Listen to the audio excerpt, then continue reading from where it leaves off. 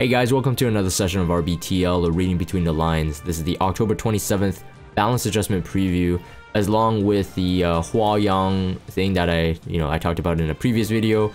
That nerf coming in the same patch, so the October 27th patch, but that was announced at the end of September.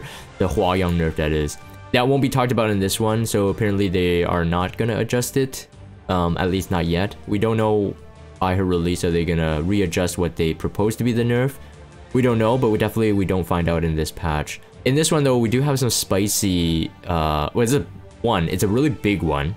Alright, so 6 5-stars, 3 of them being ML5s, which is pretty big, and then a pretty substantial ML4, and then Jenna, which we'll talk about that in a separate thing. But overall, if you have read this patch preview, I think you would come to the same conclusions that I did. I think that the heroes that are brought up here are not necessarily buffed in a way that they'll interact differently in the current meta. There might be a different role, but it definitely seems that they're improving their original intent in terms of the characters' roles. So in none of these balance, these heroes all look like pretty much the same thing, except that they perform their role better. So in terms of all of their previous counters that made them irrelevant or less played, have not really been shaken off. All right, so we'll talk about that as we go through. And then we got Chatty and Alabastron artifact buff. First things first is Remnant Violet. I think this one's pretty big. So again, keep in mind that what I just said is that I don't believe any of these buffs really solve their current counters. So for example, Remnant Violet would be like something like Sea Lilius, Angel of Light, Solitaria. Like, he doesn't necessarily shake those off with this balance patch, but what it does do is that it makes Remnant Violet a very, very scary last pick in terms of like a world arena scenario. If you're using Remnant Violet in a, let's say, arena, or even in Guild War, like offense wise, like he has also more versatility, because right now he's less passive. So in the past, Remnant Violet used to be like a more passive but aggressive hero, right? So you have the damage that he outputs, but realistically, and this is the issue that he suffered with in World Arena as well, realistically you're waiting for them to hit you, and when they do hit you, hopefully they miss. So Remnant Violet was often like a hero that you know he could do a lot of damage, but you kind of sit him back, right? And in this case, in his new change, realistically, he's still the same threat, but just more threatening now. Now, on his turn, he becomes much more oppressive. And so, in other words, your use of Remnant Violet, whether it's in World Arena, which I think will be still the main case, or offensive PvP, like A versus AI, then you will be able to rotate him faster, right? So first things first is his soul burn is now changed. So before, 10 souls would give him an extra turn on his attack buff. Now the soul burn on Remnant Violet was hardly ever used until it was like a 1v1 scenario, and you had no other souls to burn anyway, so you may as well have his attack buff higher in terms of longer. This soul burn is much more effective. I could definitely see this being used or saved so that Remnant Violet can soul burn, access a soul burn, because not only does this grant him an extra turn, it also improves with his new passive. So everything else is the same except the soul burn granting an extra turn is super big on him. Already he could cause 2 times the damage on his turn for the S1, but then potentially use the Massacre. So his new passive, Concentration Awaken, let's just read this. At the start of the battle, at the end of the turn, has 100% chance to evade. So it's the same as before here, but here's the difference. So after successfully evading, gains 1 focus, and then when 5 focus after attacking or being attacked, consumes it all and uses Massacre against a random enemy. So because he gains 1 focus per S1, if you grant this, you do it twice, you'll get this really quick. Now there is a really memey play, is if you're doing offensive fight with, like, let's say Remnant Violet, there is a Dust Devil play. Now there used to be a player, I don't believe he plays anymore, but he used to have a Guild War defense where he had Remnant Violet on Dust Devil, speed set with Dust Devil, that was actually cancer. It was like Remnant Violet with Cerise or something like that. It was actually cancer. So I'm just thinking like there is still a play there. Of course, you're gonna give up an artifact that gives you a 20% extra evasion on top of his 50%. So there is that cost. But a Dust Devil with this would be insane, because the Dust Devil proc on the S1 would still give him the focus no matter what, right? So in terms of, if you Dust Devil proc, that's 2 focus right away. So it would be just an insanely aggressive play. I actually, no kidding, I actually believe in World Arena, a Dust Devil Remnant Violet could still be usable. It just depends if your draft is very aggressive, which I do believe that, if anything, this entire patch is like siding onto the already obvious aggressive agenda that Epic 7 wants you to play. They want you to play aggro, they want you to play aggressive. And if you don't play aggressive, you're playing standard, and your standard comp, which we'll talk about when we get to Bad Cat Armin, is all about like disgusting crowd control. Like Solitaria, I would consider Solitaria a standard hero. Like Archdemon Shadow, Senya, those types. So like I feel like Remnant Violet, no kidding, like I said, Dust Devil could be an interesting play. Again, you're giving up something, but you're gaining something else. Okay, anyways, so this is the big changer, right? Before, it had to be a 5 focus and after being attacked. So when you have 5 focus filled before and you were attacked, even if it didn't miss, but he didn't die, if it didn't miss, he would still unlock Massacre. But now it's both and. So now Remnant Violet is no longer a hero you can just be like, okay, let's save him to the end and hope RNG works out my way. Right now you have to be like aggressively attacking him, which again makes his buff, I think, very, very strong in the RTA meta. People were picking up Remnant Violet again, especially late pick, because then your opponent would pick him late, or you would pick him late, so that the opposing side will not have enough picks for counters. So he was always that kind of threat, but now he's even more threatening. So I definitely think that this buff is very, very good for him. It also does make him cooler, because the way he works is just cooler anyway. The other thing is that not only did he get like insanely good buffs on S1 and the passive, his attack buff is now 3 turns no matter what. So the Soul Burn, like, basically he didn't lose anything, he just gained everything. You don't need to Soul Burn the S3 for the 3 turns, he gets the 3 turns anyway. And you know, the Massacre is, I think unless you get stripped, his Massacre uptime is gonna be almost like, sorry, the attack buff uptime is gonna be almost all the time now, really. So realistically, he is just such a good hero now, in my opinion.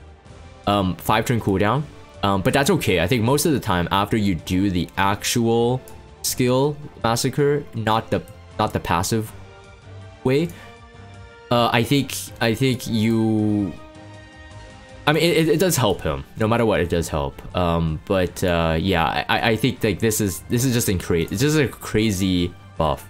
Realistically, you're banking on the passive and then the new S1, the Soul Burn. Again, this now has a lot of play for Remnant Violet again. The counter builds did come out for a while, so that you can gain the focus, but now you have the double-edged Decrescent, the Urvalin's artifact, which some people are already running with lifesteal, right? So now that has a benefit as well.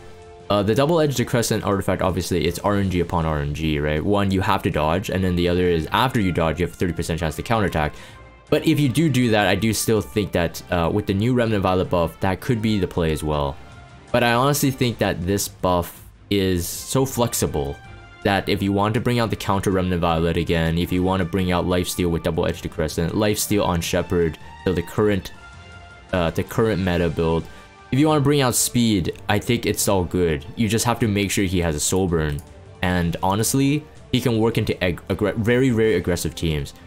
Like, I'm picturing this myself for how I do, like, let's say arena hits and maybe even Guild War hits. Honestly, pack him with a book, pack him with a pusher, and you're pretty much just killing things. It's actually pretty nuts. I really like this buff. Okay, I really like this buff. Like I said at the beginning, this buff does not make him OP in the sense that now he could be first picked, because the issue is that he still has those counters that are running around, which is good. So they didn't buff him to counter his counters. They buffed him just to make himself stronger. And I think his play is very nice. Top Model Luluca's buff seems insignificant in terms of smaller compared to Remnant Violet, but in my opinion, again, it's still a very nice buff. Now, whether or not she's going to be played a lot, I'm not quite sure, but I'll have a comment on this because her buff is heavily reliant on gear, whereas something like the Leica EE, the DN EE, giving them extra speed so that they could be top tier speed contesters is a bit different than Top Model Luluca, because Top Model Luluca's base speed is like 114, 115 or something like that. It's not the fastest in the world, but she's seeming like she wants to be built as an opener or as an opener option, right? So we have Victory Pose now gaining 20% CR for all allies instead of 15, which is great. Oh wait, just look at this. But everything else is the same. Okay, so now she has a more of a group mentality, right? And as well, she's also a damage dealer. So in the same vein as, let's say, which is MO Charles, Closer Charles, except that hers is a non-attack skill. So again, keeping in mind that her original counters are still relevant, so she doesn't shake those off with this new buff. So Politis, Celine, I guess Taeyu. When I say Taeyu, I'm always putting in air quotes right now because I haven't seen Taeyu proven to be super good, or at least in the territory of like a Politis, for example. But we also have stuff like Rimuru that can steal her buff and potentially one-shot her even if she has Dignus Orb. So it's like things like that still keep Top Model Luluca kind of suppressed, but in my opinion, obviously this buff is better than it was before.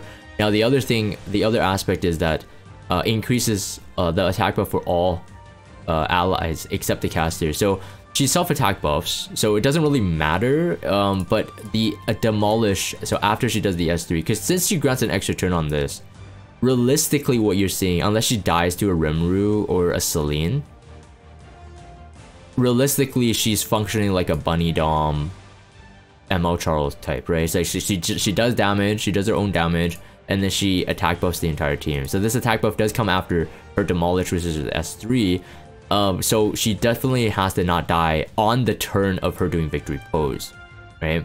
But you end up with, assuming everything goes well, you do end up with a 2-turn attack buff for all the allies. So again, siding on that aggressive agenda that Smilegate keeps us wanting to go on. The imprint concentration also super high value. Although her attack is pretty high because she's also a mage, her attack is pretty high. So the attack imprint before was good, but the very fact that they're going with the crit rate imprint, generally this means you get more gear score out of this for sure, but generally this means that people who have access to the speed gear to make her high speed DPS is gonna make a better build in general. So we do have a top player named is Kenny.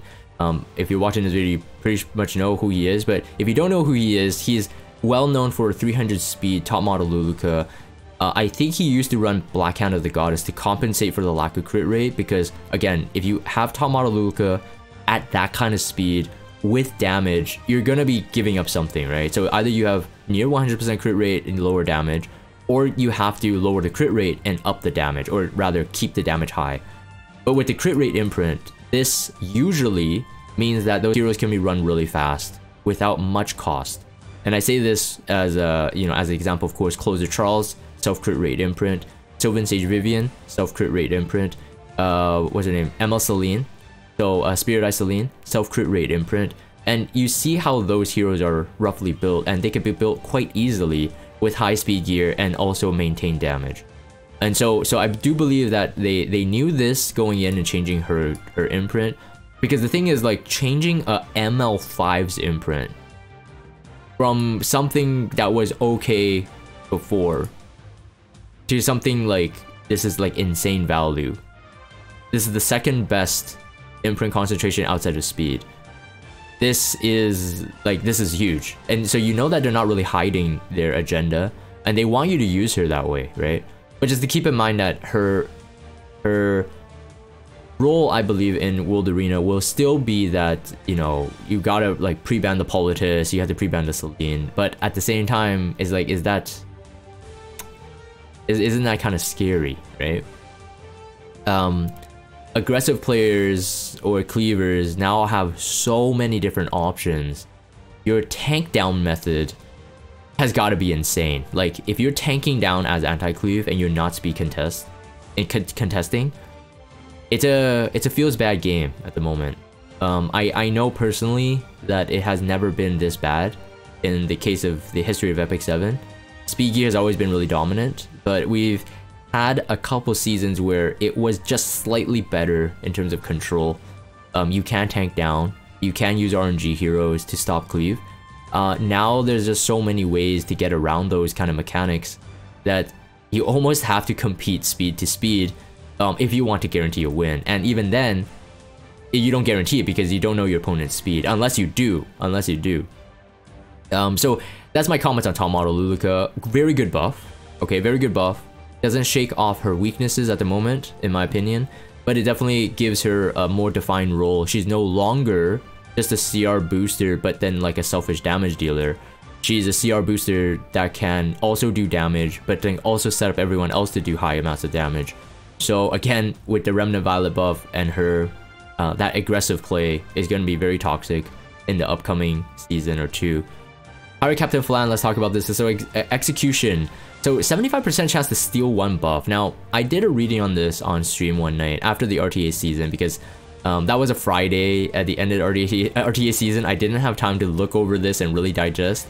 But we definitely confirmed it that the stealing one buff is like ML Rin.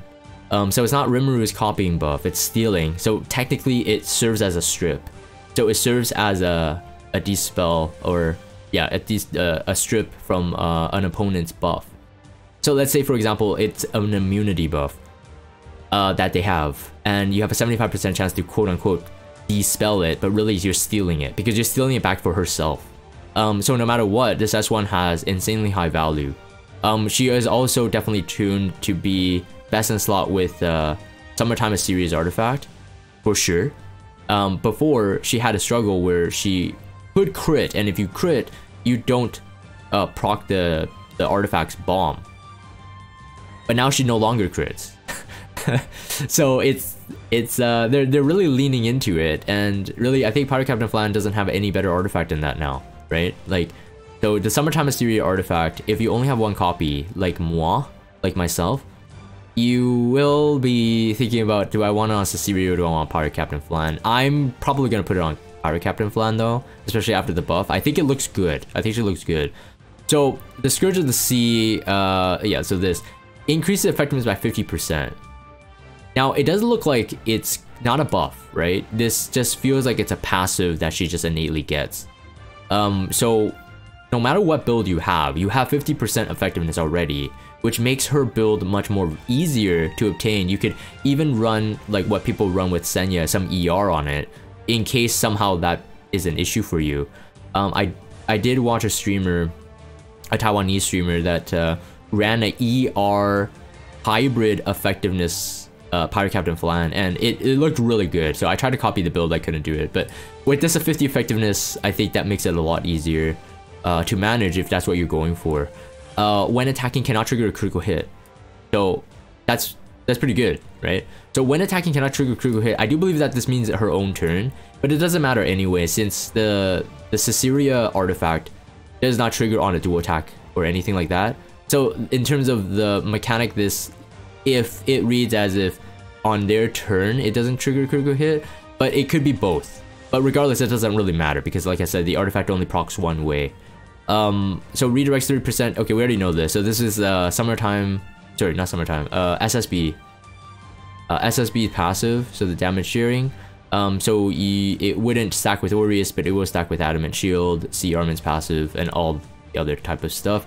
You could run her on Proof of Valor, I suppose, but again, like I said, you need that bomb on the S1, and she's really technically rebuilt to be Cecilia's artifact as her best in slot.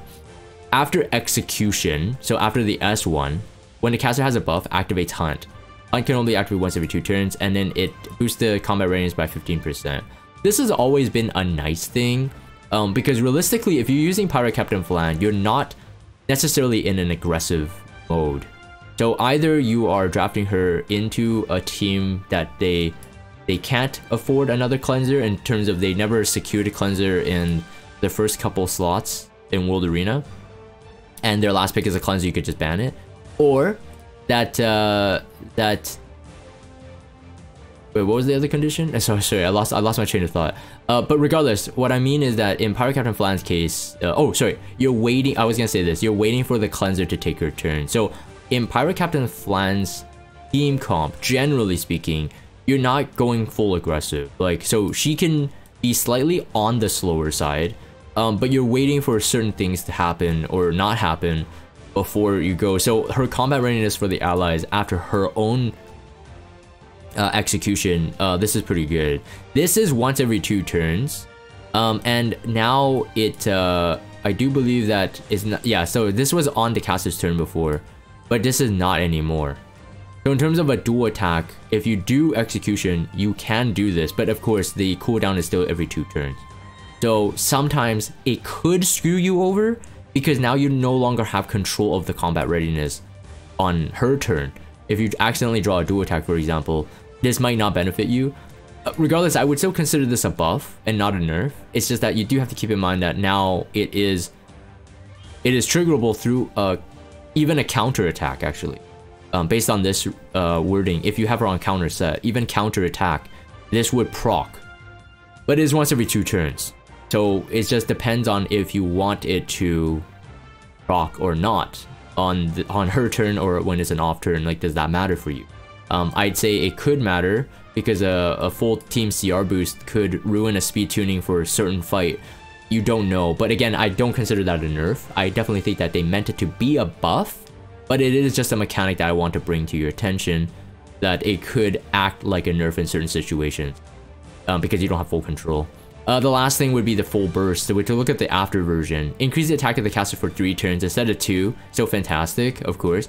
Keeping that attack buff uptime is really, really good for her, because then you can, you know, your bombs do more damage as well. But realistically, she's a crowd control hero. Attacks all enemies with a barrage of cannon fire, and then decreasing or pushback by 30%, and then also increasing combat rates by 50%. So it increases a 5% pushback, which is pretty big. Right, it's pretty big. So she has CR boost for a full team, she has pushback, she has bomb, she can steal buffs, so strip and then apply to herself, which then if you're gonna bank on that 75%, realistically what's gonna happen is that you're gonna pick and choose which one you could benefit from, right? So for example, your opponent has a defense buff, that's a perfect one to steal because it benefits her, and then it benefits you from taking it away from your opponent. So I think her buff will, you know, she'll still be in the same slots in World Arena as a pretty late pick, in my opinion.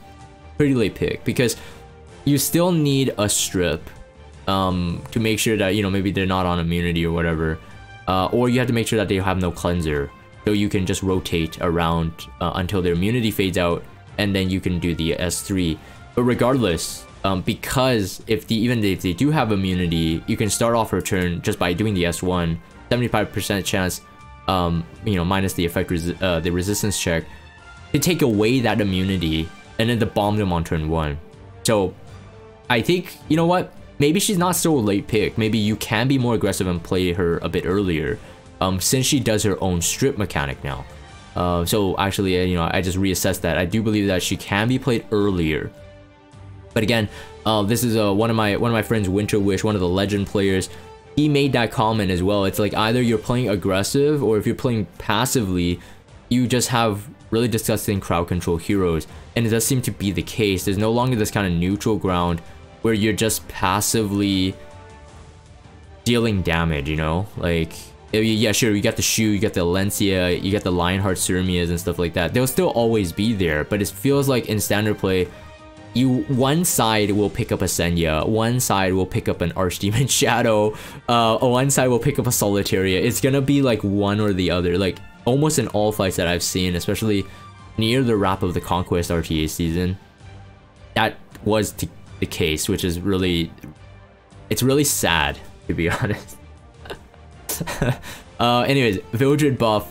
Is there any more I need to talk about here? Vildred has consistently been really good, especially for aggressive or cleaving players, being a 12 speed imprint AoE, except for himself, of course. And his kit has always been good. Now it is just better. Damage dealt increase, damage dealt increase, damage dealt increase, damage dealt increase. I don't think I need to spend much time there.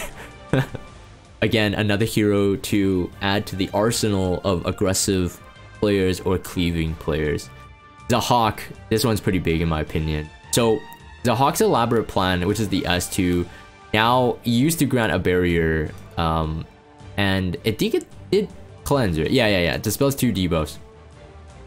You can still dispel the 2 debuff. The barrier part, I never found it to be that crazy. So my Zahhak is level 10 friendship, S1, S3 is maxed. Back in the day when in Guild War, he was super good because of all the green violets running on the Guild War defense. And he's still good today. Right now, like I'm using him against Shu, using him against Senya, stuff like that because he has the crit passive and stuff. So my elaborate plan, I think it's at like +2 or +3. It's somewhere there, based off the level 10 friendship, the extra skill enhancement you get. But now he's going to be a +15 hero for sure. But now look at what he does. So he can dispel the 2 debuffs, but also increase the combat readiness of an ally, any ally you choose, by 15%, and then grants an extra turn to the caster. So realistically, his play now is that he's going to S2 no matter what, and then you're going to do the S3, or even potentially Soulburn S1. But here's the thing, if I remember correctly, he does have an EE that he has an EE that does the resource reduction, which is the most common one that people run. But I believe he has an EE that if you do S2, it grants the attack buff. So before it was a barrier with attack buff. Now imagine this, if I'm right, and you know, I don't have the game open so I didn't check, but I'm pretty sure I'm right, like 95% sure I'm right. There is an attack buff EE. So if you have the attack buff EE plus a 15% CR boost to a single target, and it grants him an extra turn, what does that mean? That means he can potentially finish or like soften a hero so far down that whoever he pushes can get the kill right away. So you could have, realistically, you could have a bruisery Zahhak. You can have him really fast. Either way, his utility is insane because before he had some utility with this, but he was mainly a damage dealer that needed a team to carry him. Like he was invincibility for 1 turn, but the reason why he's played so little is that unless you run a Bruiser Zahhak with Lifesteal or Sigurd Scythe, he was very vulnerable, right? So you would only pick him into cases where you know you could finish off the opponent's main damage dealer really quick, but because of the invincibility, he could struggle into something like Alencia. He could get provoked by Senya even while he's invincible. Like, so there's a lot of stuff that he struggled with, but with this new buff, his role becomes more like he could do damage, but also let's bring another damage dealer with him that does insane amount of damage because you can now push. And so I think that, you know, a lot of people have been running different Zahhaks, and Zahhak is viable in very different builds and methodologies in terms of using him. I think he's one of the most flexible RGB damage dealers that you can have, and that opponents can't really have a pulse on it. So for example, like Irvelin, if you see him drafted against you, you know that he's going to be like a full damage dealer, right? And on the other hand, if you see as a Hawk, you're just like, okay, is he going to be a bruiser? Does he have Sigurd Scythe? Can he sustain? So when you see as a Hawk, your plan to approach him is much different than, let's say, an Irvelin. So I feel that with this new buff though, like people can still be running the speedy Zahhak because again, he has so much free gear score. You could run him fast if you have the gear. Run him fast with damage. You can run him bruisery as a support with this push. But regardless, again, this keeps leaning back to the same thing I said at the beginning, is that the aggressive nature of Epic 7, it is something that they want to see. They want to see this for the spicier tournaments, for the spicier content. And I do think that they're just leaning into it, man. They're not hiding at all. And so if you as a player, you are really tired of hunting the speed gear while Epic 7 keeps on saying, okay, we're gonna make other gear more relevant, it does seem like it's not the case. I mentioned this on my initial thoughts for ML Lena, the Astromancer Lena video, is that her, even if people say that she's really bad, her mechanic is telling you something, right? So even if in practice she's really bad, her mechanic of suppressing counter attacks is telling you something, is that if you have a counter set or you rely on heroes that have counter mechanics built in, don't rely on it anymore. We want you to play speed, right? That's really what it's saying, right? So we got the Katie's hunts, of course. You got some usable stuff. Like for Banshee, you still have lifesteal, you still have destruction, you still have resistance sets. They're still good. But like Wyvern is just so high value now, right? Like it's just not now. Sorry, it has always been, but more so. But now it's not only just, oh, hunt Wyvern. You want hunt Wyvern, but you want just the speed gear. Because that opens up so many other options. If you have everyone speedy, I've mentioned this a year ago when I made my initial thoughts on Ran. If you have every single hero fast, and they have different utility aspects in their kit, why are you using anyone else? If everyone's fast, you always use the fastest hero with the best amount of utility. And Zahhak could be built fast if you have the gear. His base speed is not incredibly high, but he has free gear score. Top Model Luluca, you know, and all these heroes, like, you know, I don't need to name them all. Everyone knows this, okay? But it's just, yeah, so these buffs, while cool, right? One for one, these characters are getting buffed. Ooh, awesome, awesome, man. I got my Top Model Luluca buff. I got my Remnant Violet buff. But really this is like it opens up a greater discussion, right? Okay, so Blue Luluca, let's just talk about this really quick. Not much to talk about. 100% crit, the defense break, fantastic. I do run her for my PvE content, so can't wait to see this buff. Very, very good. And then Cat Armin, this is gonna take the rest, I believe, the rest of the patch note discussion. What I said before, again, with the Senya, Solitaria, Archdemon Shadow, you know what? Unless you double up on cleansers or you have heroes that can self-cleanse, and even heroes that can self-cleanse, it's half-half sometimes, right? Like, okay, yeah, you have Edward into Solitaria, alright. You have, let's say, like a Crimson Seed A Robbie trying to survive the Archdemon Shadow. But the thing is, like, these heroes, Senya and all these heroes, their debuffs are so toxic that even some cleansers are not that effectual in their fights, right? Like, so when you see them, you're really doubling up on cleansers, and then is that enough? Like, does the cleanser cleanse enough or fast enough? Because most likely your opponent might be banning either your damage, so you have like no damage, or they're banning one of your cleansers, and then is one of their cleansers enough? Cat Armin adds to this cancer. So originally she did some injuries, right? Alright, cool. I think before, when she was released, that was a really cool concept. I was hoping that she was good. Now, in my opinion, she's just way more disgusting. So instead of giving her like injury, they just, let's screw that. Let's give her something that people want. Or maybe they don't want, but it's what Smilegate wants you to want. It's to be a cancer RNG debuffing hero. So 45% chance to provoke for 1 turn.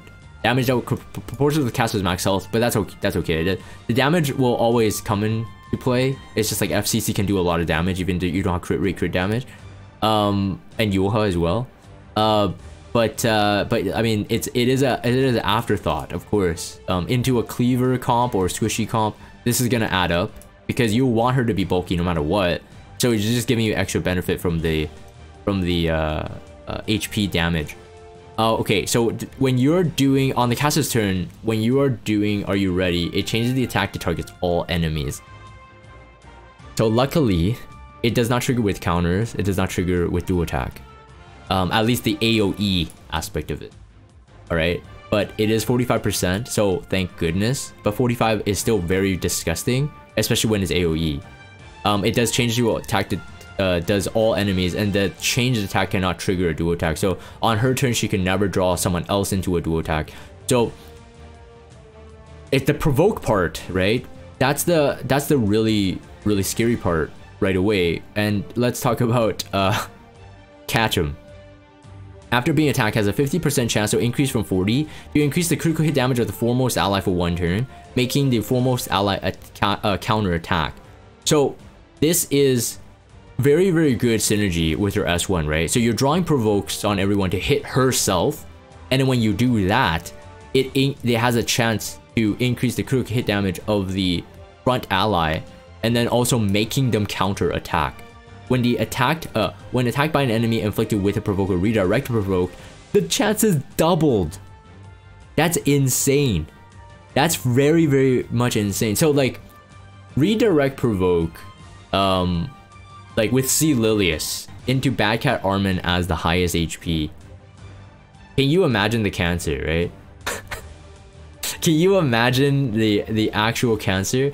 It is doubled, so you have a 100% chance for that frontmost ally to critical, like to get the critical hit damage buff first, and then also to counter attack. Now there's a lot of plays in that, right? So you can benefit off a very high damage dealer, let's say Landy. Landy could be really good in that slot there. You can have like maybe even a bruiser Landy if you want survival. You can have someone who, again, self CR boost. You can have someone who does strip on the S1. You can have someone who does the debuffs on the S1. All those things are insanely good. But the issue is that, of course, the chance of it happening is it could be a 100%, and that's pretty crazy. And it cannot be triggered by extra attacks or counter attacks. So okay, so that part's okay, right? So like at least it helps a bit, but it's still very, very toxic. We took a look at is this it? Nyahaha, haha. The After Awakened version attacks the enemy with a huge explosion, provoking for 1 turn, increases the defense of the caster for 2 turns, grants a barrier to all allies for 2 turns, and then damage dealt and barrier straight proportional to the caster's max health. So you can run her fast. You can run her on, I don't know, you can run her on counter even. Just like think about it like almost like a Senya, right?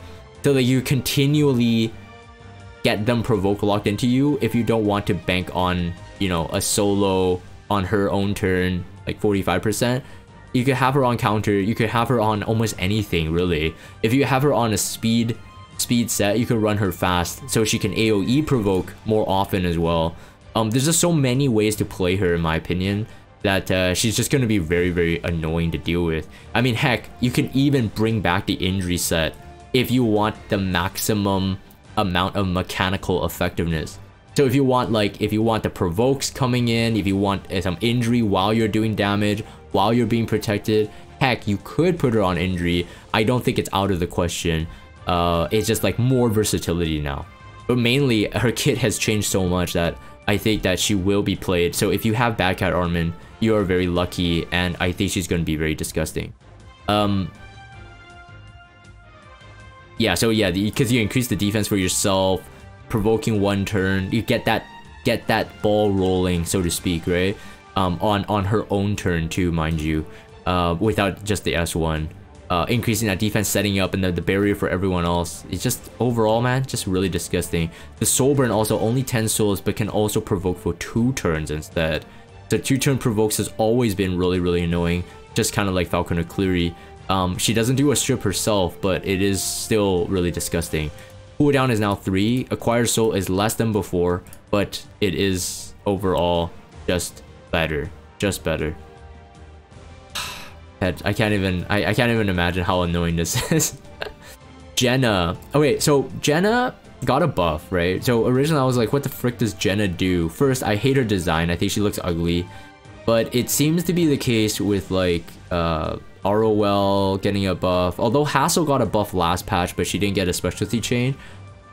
Jenna getting a buff now, it is definitely up in the air, right? Like, can Hassel get a specialty change soon? I highly doubt it because we got ROL, which is still an ML. So maybe Jenna will be next, right? So it is interesting to keep in mind her buff right now in case the specialty change comes in, so we're more familiar with it. So increase the damage dealt, increase the number of debuffs. Not as crazy before. I think that her new, compared to her old kit, her new kit is much more synergized with what a current meta would require in terms of mechanics. So overall, I think it is a good buff. It's just that I can't comment on how good it is because I never used even the old Jenna, let alone I won't use her after her buff until maybe a specialty change. but 35% chance to stun for 1 turn on the S1, so cool. Let's go for Coerced, the Awakened version. 100% chance to decrease the buff duration of enemy by 1 turn. Okay, so that's pretty good. And then, so technically a strip, right? So mainly for the immunity part. And then granting immunity all allies for 2 turns. If you soul burn, it grants an extra turn. So I guess you can go into S2, S3 or S2, S1. Okay.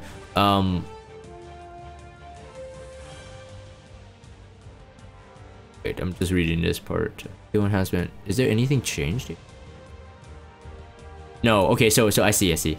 So the skill enhancement gets up to 100%. Okay. Cool. And then Cold Snap attacks all enemy with Frost Magic. 75% chance to decrease the defense for 2 turns.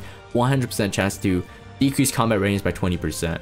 You know what? Actually, looking at this, because she's a defense breaker and has CR pushback, she could be, like, right off the bat, she could be usable right away in PvE.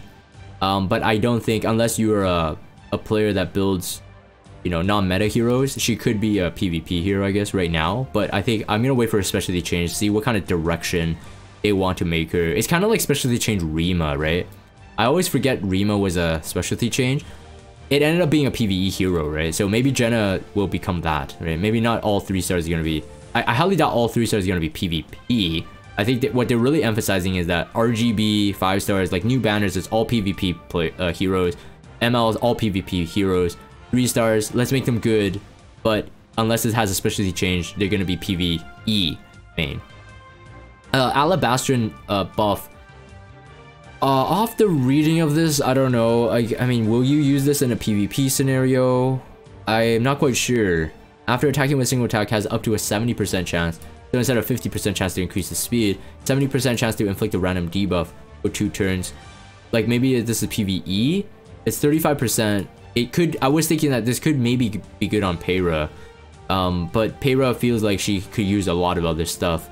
The 35% effectiveness does give it like if you're using Goblet of Oath to like increase your effectiveness because your gear just doesn't work out to have high effectiveness, then maybe this is a nice alternative, right? So sometimes you can't burn to get the stun, right? Sometimes you can't burn to get the stun. So maybe the S1 having an extra benefit like a, you know, defense break for 2 turns, an attack down, speed down, unhealable. Maybe that's all good. So I was thinking maybe Peyra in terms of a meta thief that could use this. Outside of that, I think PvE main maybe. So yeah, so increased. I mean, it's increased effect, right? Instead of 50% to self buff, it is 70% to do this. Actually, you know what? I do remember people running Alabastron on Peyra for the speed buff. For the speed buff and mainly for the effectiveness, but I think half of it was for the chance to proc to speed buff. So for people who did run the old Alabastron, that actually might not be good for them. Like they may not want the debuff, they might just want the chance for the speed buff. But yeah, that's just my comment on that. Chatty, on the other hand, seems to be very, very good. Sylvan Sage Vivian, Roy are 2 of the mages I can think of using this and benefiting from it right away.